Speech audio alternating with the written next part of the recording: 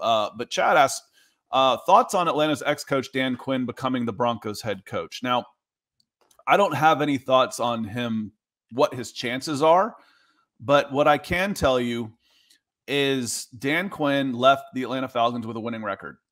I think there's only 2 or 3 that have done that in 50 years. So being able to stay with the Atlanta Falcons for more than 3 years and having a winning record is something to be said. Dan Reeves had a 14-2 season in 1998 and left Atlanta with a losing record.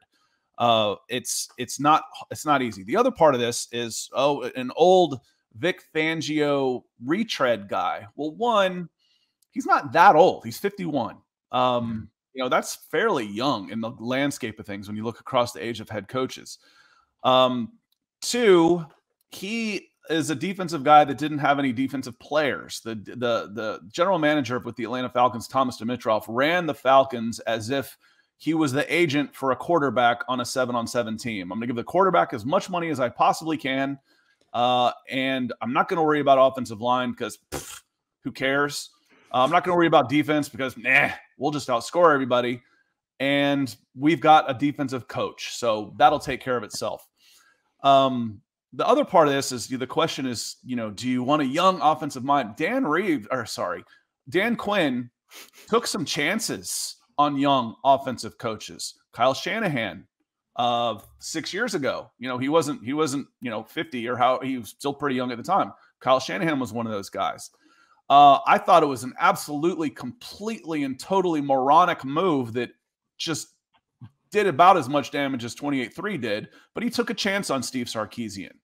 Was willing to go with a younger guy, an offensive innovator, and do something like that, which I know that is something that the Denver Broncos fans are interested in. So if you get Dan Quinn, you can pair him with an offensive guy that he wouldn't be threatened by.